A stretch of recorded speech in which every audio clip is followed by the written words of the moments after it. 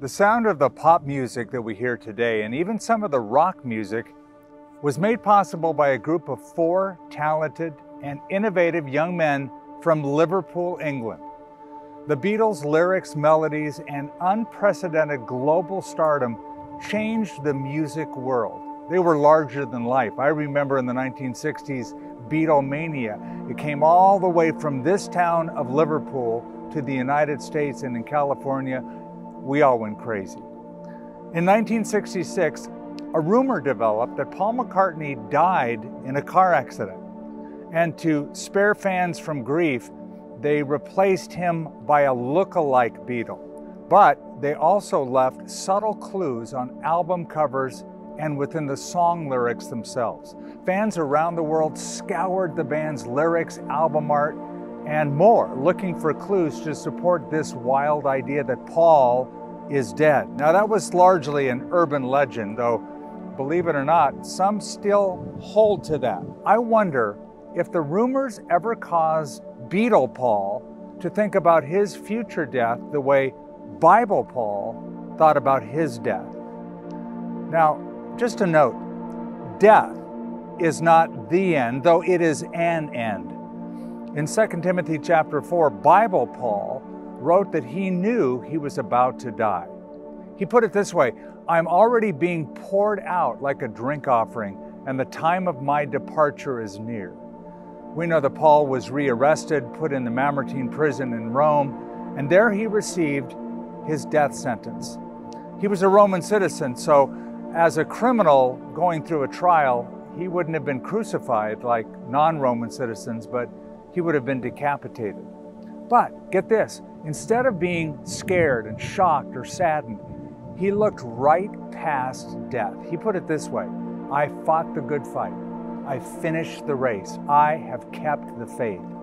And now there is laid up for me a crown of righteousness, which the Lord our righteous judge will give to me on that day. Not only to me, but all those who love his appearing." Boy, that's a confident response to looking at death. He knew that death was an end, but not the end.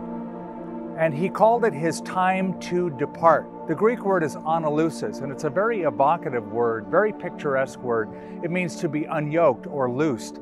It's a word that sailors would use when they would pull up anchors in a harbor and set sail.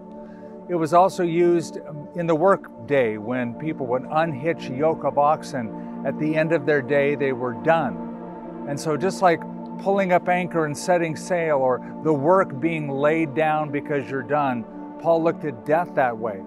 But even more than that, it's a word that was used for the pulling up of tent stakes and moving camp. I think that's how Paul viewed his death. He knew that it was an end. It was an end of suffering. It was the end of the good fight that he was fighting.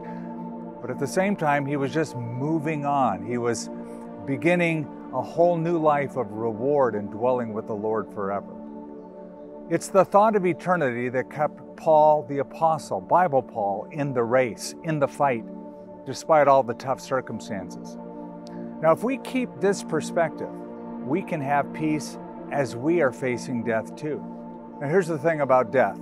It's inevitable. It's going to happen. You might have some idea of how long you're going to live, how you're going to age, what your family history is, and sort of map that out. But many people that I've known throughout my life have been very wrong about their death, and many people often die unexpectedly. Of course, only God knows the number of our days. The Bible tells us it's appointed for man to die once, but after this comes the judgment. So it's going to happen. Now you might be at this point saying, "Skip, this is such a morbid video." Actually, it's healthy. In Ecclesiastes chapter 7, it says, "It's better to go to a house of mourning than to go to a house of feasting, for death is the destiny of everyone, and the living should take this to heart." You see, with death in mind, you actually live your life differently. If you want to know how to live, you should be ready to die. When we die without regrets is when we really start living. So, how do you do that? First, decide to live for God. Next, purpose to be faithful with your life right now. Live wisely, because time is limited. Moses put it this way in Psalm 90, Lord, teach us to number our days that we might gain a heart of wisdom. And then finally, look to the horizon. Look what's beyond this life, the end of life, the final cresting over the horizon when you go into eternity. That's where the crown is. That's where the reward is, the glory, the resurrection.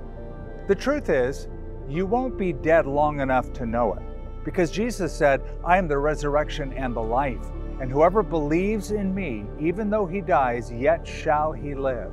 And whoever lives and believes in me shall never die. You know, I sort of wonder, did the rumors of Paul McCartney's death ever change his thoughts about life? Well, we just really don't know. I have a hunch they didn't. But will they change yours? What's your eternal destination? And the time to decide is right now. It's okay to be apprehensive a little bit about death, but it's much better to rest on a decision you make about life. How do you do that? Well, make the most of your time on earth. Second, die with friends around you. And so to do that, you got to get connected to other people, not live isolated and alone. And that might mean restoring broken relationships that you have with other people. Reach out to them, ask forgiveness to them, make peace with people who've offended you or you've offended before it's too late. Even Paul the Apostle asked for John Mark at the end of his life, a young man that he had a falling out with many years earlier. And if you have regrets, ask God to forgive you and start a fresh life. It's not too late. From now on, you can decide to run the race that is before you. Fight the good fight. Be faithful to the end, and be faithful for the sake of the truth. Live your life to hear these words, well done, good and faithful servant. I hope to see you there.